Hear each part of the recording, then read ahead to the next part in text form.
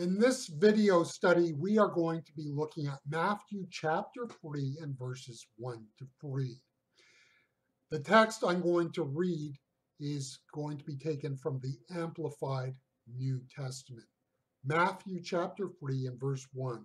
In those days there appeared John the Baptist preaching in the wilderness, desert, of Judea and saying, Repent, that is, think differently, change your mind, regretting your sins and changing your conduct, for the kingdom of heaven is at hand. This is he who is mentioned by the prophet Isaiah when he said, The voice of one crying in the wilderness, shouting in the desert, Prepare the road for the Lord, make his highway straight, level, direct. Isaiah 40 and verse 3.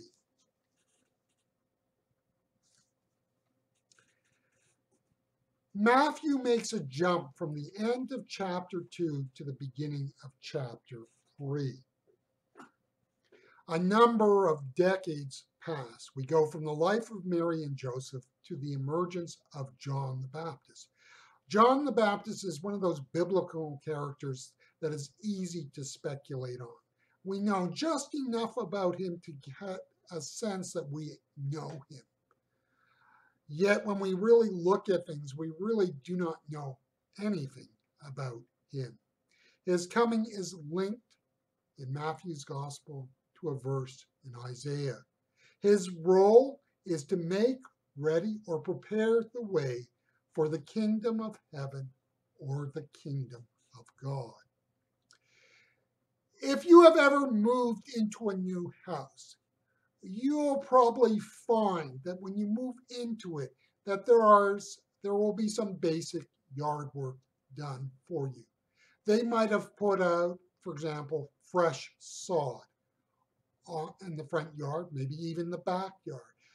The city itself might have put on the median in front of your house a tree because they want to develop an urban canopy. The one thing you will not find if you move into a new house, though, is probably a vegetable garden ready to go. Now, if you've ever done any gardening work, and in particular I'm thinking of vegetables, you know that if you don't have a plot that has been prepared, you don't get a very good return. And preparing a vegetable garden requires nutrients like manure, maybe some peat moss. You're going to have to break up the soil. You may have to remove rocks. The point is that often a vegetable garden takes time to develop, more than 1 year.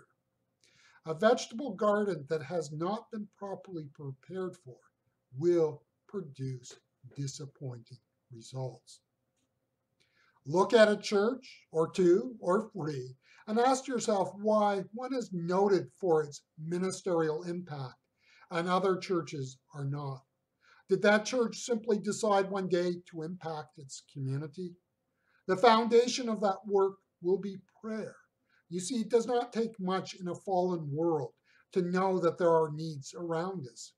Churches can be guilty of meeting perceived needs and not real needs. Prayer gives us the vision for the work of God. Planning is the next step. This is where we take stock of our resources. Do we need to redirect church finances? Do we need to train people? Do we need to find help? Patience is critical at this point. Patience is where we open up room for God to work. If it is of God, then it does not mean it will be without bumps on the road. If it is of God, things will come together. It might be the money, it might be the workers, or it might be the opportunities.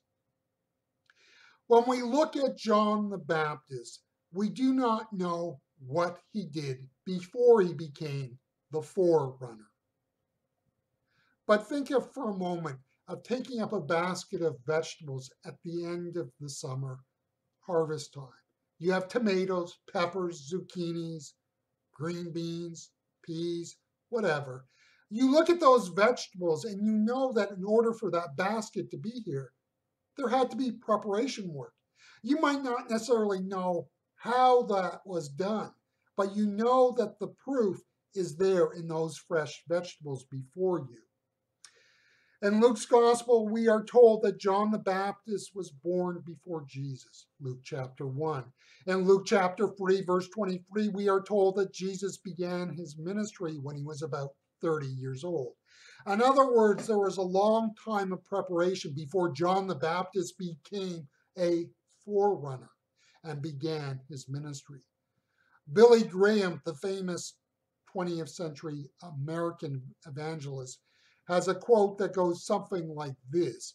As he looked back at his work, he said, "I wish I spent more time in preparation and less time in actually doing the work."